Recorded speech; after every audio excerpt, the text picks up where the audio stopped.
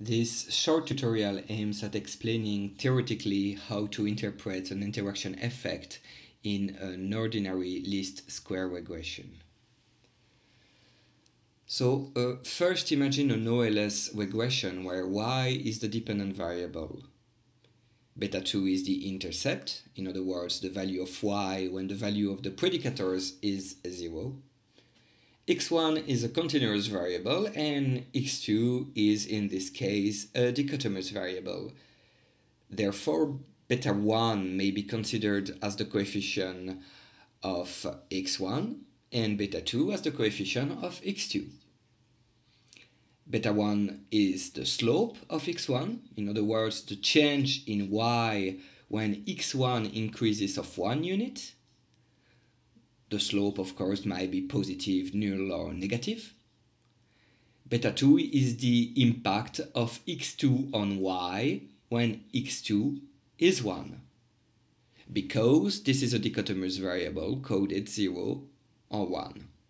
So I repeat, beta 2 is the impact of x2 on y when x2 is 1.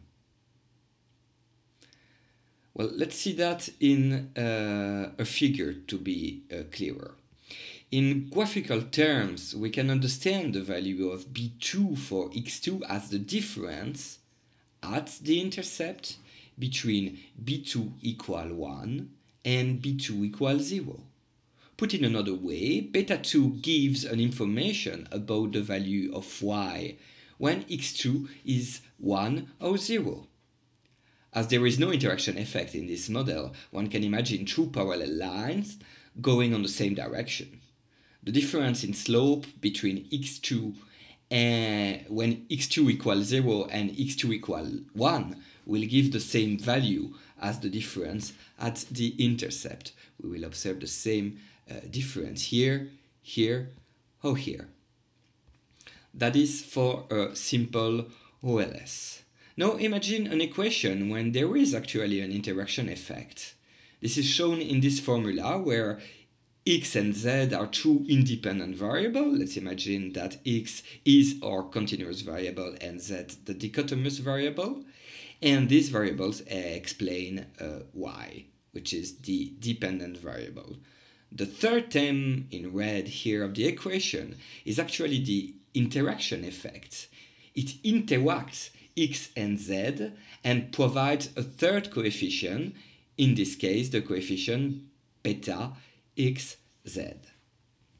Therefore the formula may be understood as containing on the one hand a main effect and on the other hand an interaction effect between two or more terms of the main effect.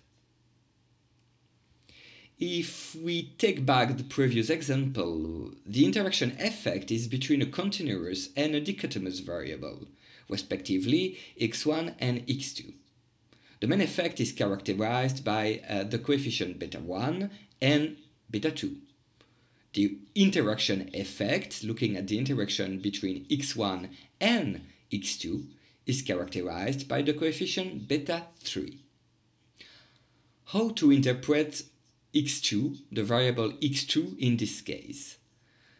We can select the terms in the equation where x2 is and replace x2 by its dichotomous values 0 or 1. When the value of x2 is 0, the result of the equation here will be 0. When x2 is 1, when x2 is coded 1, the result of the equation will be beta 2 plus beta 3 multiplied by x1. Beta 2 will be, in the main effect, the difference at the intercept, and beta 3 will be the difference in slope between the two lines drawn for x2 based on x1. So how to interpret graphically b2, beta 2 and beta 3? Well, for instance, this figure shows on the x-axis the value of x1, which is a continuous variable. On the y-axis the values of the dependent variable y.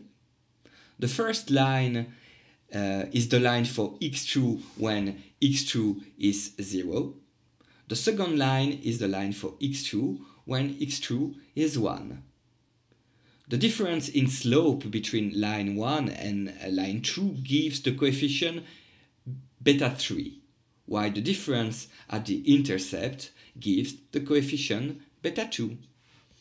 So, in the main effect, beta 2 will be the difference at the intercept, and in the interaction effect, beta 3 will be the difference between the slopes for x2 equals 0 and x2 equals 1.